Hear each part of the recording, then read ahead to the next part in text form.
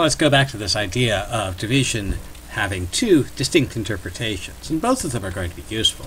So again, the idea is that a division like A divided by B, I can view this as a partitive question. I'm going to take A and I'm going to divide it, break it into B equal parts, and my goal is to find out how big each part is. Or I could do it as a quotitive division. I'm going to take A and break it into parts of size B, and I want to find out how many parts there are. And the tape diagram can be used to model both divisions. So for example, let's take 24 divided by 4. We'll show them partitively and quotitively using a tape diagram. So we'll start with our partitive division. It's the more natural way to read the division, if not to actually perform it. So with partitive division, I'm going to take a tape that represents 24, and I'm going to break it into 4 equal pieces. So there's my tape representing 24. I'll break it into 4 equal parts. And my question is how big each part is going to be.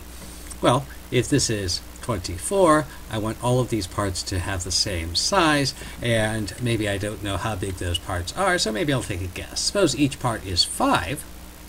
Well, that's all of them are going to be 5, and well, that's not quite enough. That's 10, 20, so I am still not quite at 24 yet, so I've got to increase the size of those parts a little bit. So I'll increase the size by 1 more, so that's 20, 21, 22, 23, 24. This is everything, and so each of these parts is a 5 and a 1, so each of those parts represents a 6. And so there's my partitive division.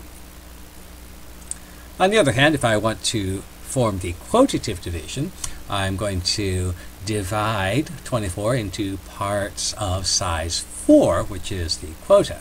So I'll have my figure representing 24, and I'll mark off parts of size 4. So there's a part, there's another, there's another, there's another. Let's see what I have so far. I have 4, 8, 12, 16. I have a couple more parts I could make.